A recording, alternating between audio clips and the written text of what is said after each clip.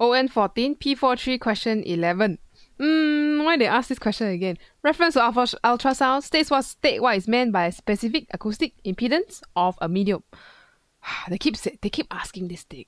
Z equals to density times C. Therefore, you can say Z, which is the specific acoustic impedance, is going to be the product, so rho and C multiplied, product of the medium density, that's rho, and what is C? This is wave speed, not the speed of light. So we can say, and the speed of wave, where? Through a medium. So better mention that as well. Sometimes they want you to talk about that as an extra point. So through a medium, the same medium with a certain density. That is 2 marks. This one is a A1 and M1 mark. So M1, if you talk about product of density and speed, and the second mark is you talk about through the medium. I don't know how to write out the marking, but just so you know, in this particular example, this is how they give the mark. Every year is a bit different, but the answer is still the same. But how they assign the mark is a bit different. Let's look at this interesting one. Parallel beam of ultrasound incident normally on a muscle and bone. Oh, this is a 2-layer question. Got a big brain time. The ultrasound wave is reflected at the muscle-bone boundary. So here you're going to have a reflection.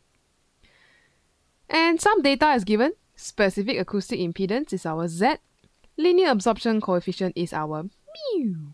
So this Z is going to be applied for calculations at the boundary when there are reflected waves. Mu is going to be calculated in mediums when there is attenuation of the wave. So attenuation in medium. The other one is at the boundary. Okay, so there are 2 different equations they're going to use in this example. What is the first thing they want us to do? They give us the equation.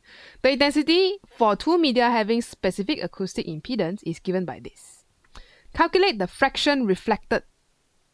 So you can pay close attention to this. Fraction of intensity reflected where? At the muscle-bone boundary. Where's the muscle-bone boundary? Oh, down here.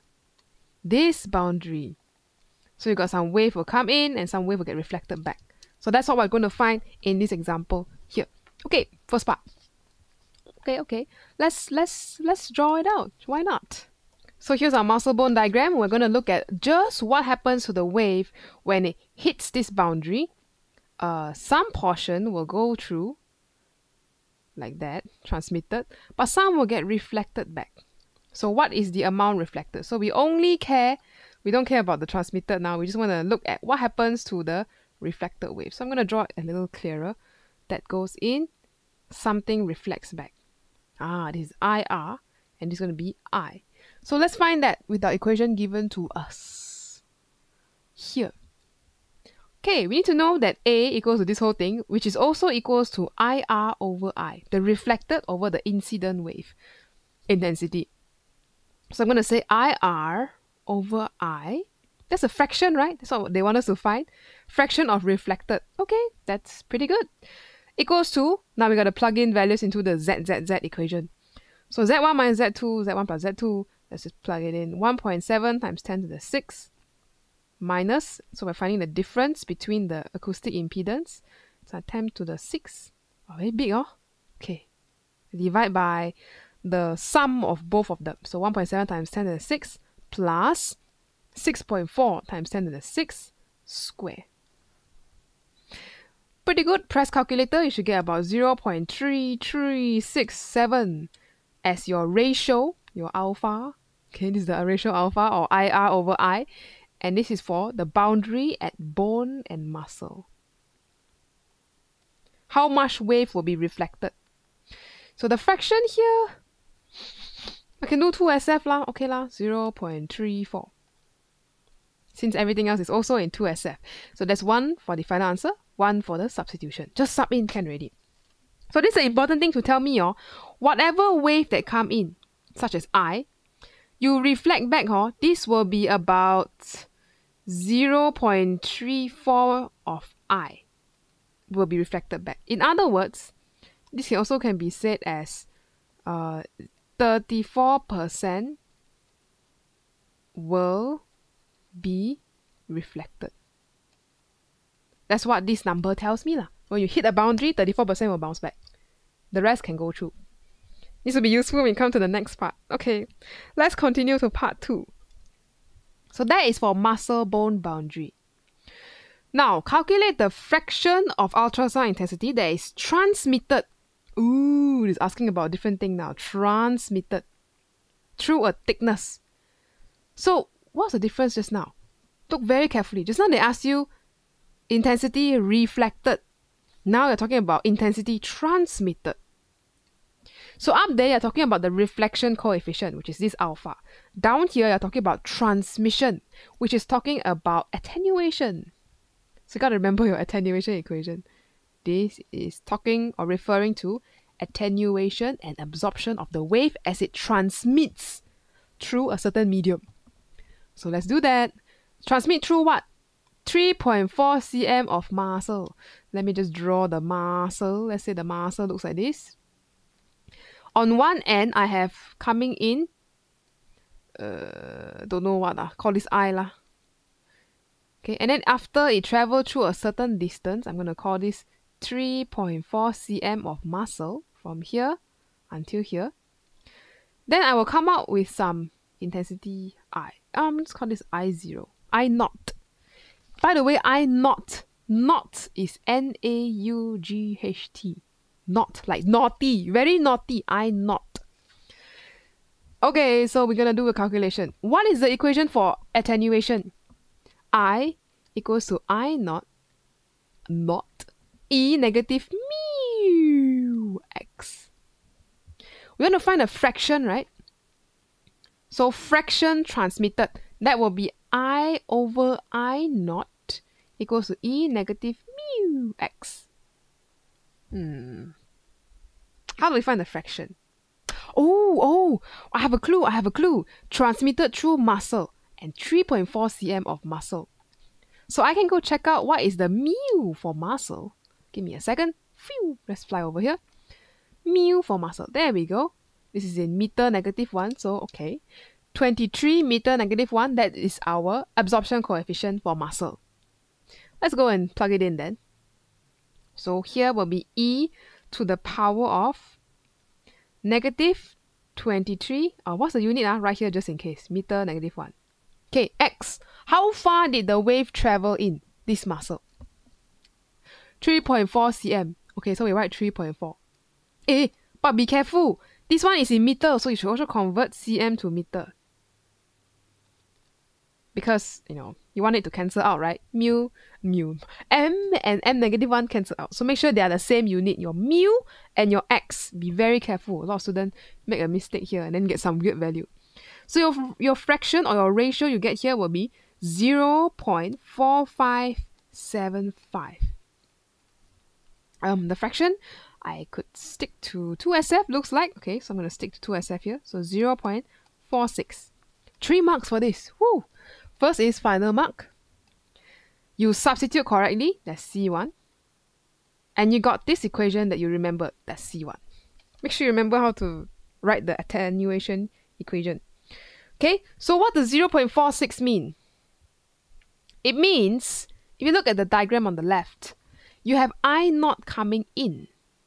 It passes through this thickness and it's at some intensity, and we know that this intensity is going to be, make a note here, 0.46 I naught. Or you could say 46% of the original I naught after passing through a medium attenuation. This is what the fraction means, okay? Fraction down here, fraction up there. Make sure you know what the number means. Don't just calculate. Then later you don't know how to do. Okay, the last part. This one perhaps is the most challenging one.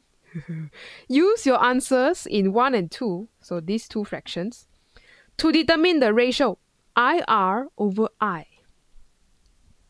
What is IR over I? Let's go look at it. IR over I. Oh. So you're going to have lots of interesting things happening here. You have your muscle I'm just going to color this pink because we're used to that. And bone, which is grey color-ish, already there. Okay lah, I make it darker a bit so you can see bone. There we go. So you have transmitted. At that place, you're going to have some reflected.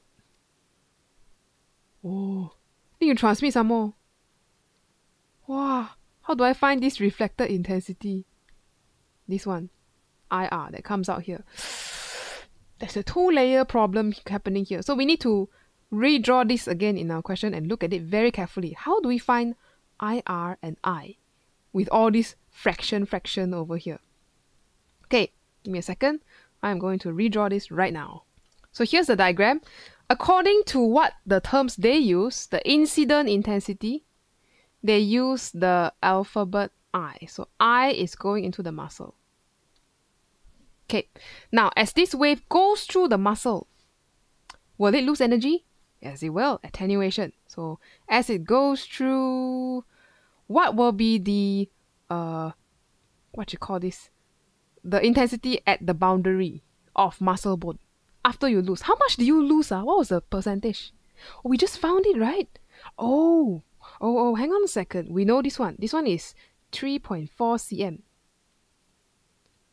So after you travel 3.4 cm in muscle, you would have lose a certain percentage. What is that one here? This one.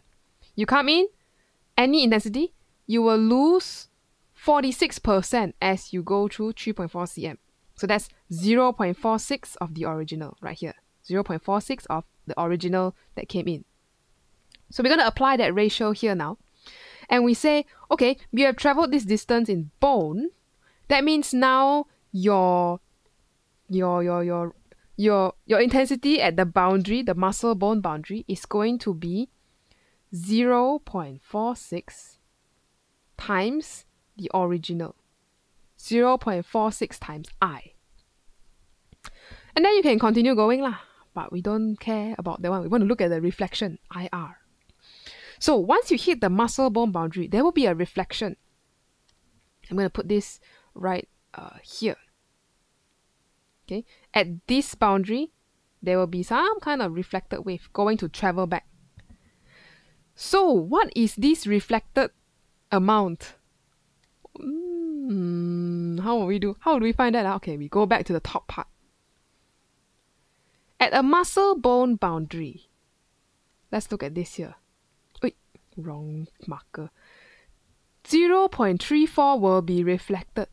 So no matter what intensity you come in, once you hit the boundary, 0.34 of the original will go back. In other words, 34% will reflect back. Oh, so whatever intensity you come in, 34% reflect back. Okay. Let's go and put the idea together down there. So 0.34 is a fraction. So once you reflect back, this will be 0.34 of whatever was incoming. So what is the incoming? This one, 0.46 times I. Wrong color, I. Okay, so 0.46 come in, hit the boundary, 0.34 of that one will reflect back. Okay, so then this one will slowly go, and then finally go back here. Yeah, this is your reflected intensity. Hey, hang on a second. Just now, when your wave traveled through the muscle, got attenuation. Energy loss. Now you're traveling through the muscle, you also have attenuation. Energy loss. So what is the attenuation factor? Let's go back to the top part. Whenever you travel through a 3.4 cm of muscle, you will kind of lose a bit and only have 46% left. So just now you're moving to the right. Now you're moving to the left. Same thing can apply this way. If this is your I, this is your I naught, you still will kind of lose out about 50+%. So that's the same thing. Attenuation is happening for your reflected wave as well. So this one also got attenuation. So this one, the end of the day, when you finally reach IR, how are we going to write this attenuation? Let's use purple. So attenuation. Happening for a reflected wave also. So we are going to say attenuation is 0.46 for this amount of muscle. Okay, so we're going to write that. I'm gonna write this here. No space already. 0.46 times this whole thing. Because that was the original wave going through the muscle and come out at the other end. So 0.46 times, how am I gonna write this? 0.34 times 0.46 I. Okay. So at the end of the day, this is such a, I don't know, a better way to describe this. I have to draw everything out. IR over I. Okay, let's look at the whole thing. The reflected wave is the one that's very colorful. So you have attenuation. Whenever you see 0.46, that is energy loss due to attenuation when you're traveling through a medium. Absorption, sorry. Energy loss due to absorption. 0.46 times. Now the 0.34 is the reflection, due to reflection at any boundary. And then you have another attenuation, the first round for your transmitted wave. Then finally, times I, which is what you came in with in the first place. This I on the left side. Ooh, look at that. Incident wave is just I, so I'm just going to keep that as I. So I and I cancel out. What you have left is 0.46, 0.34, and 0.46 again. So this one will be 0.07194. I guess I'll stick to 2SF since everything is in 2SF. So this will be 0.072. After you go in, go bunch through a whole layer and come back out, that's your reflected wave. Then you have a ratio of 0.072. Alright, pretty small though. Okay, sure. 2 marks. This is A1.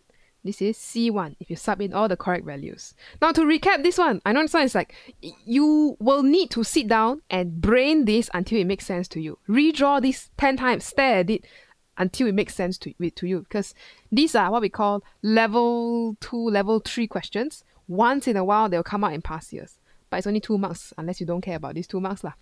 But when they come out, you need to know that you need to multiply together all the different ratios. So I'm going to rewrite a little bit what these ratios are.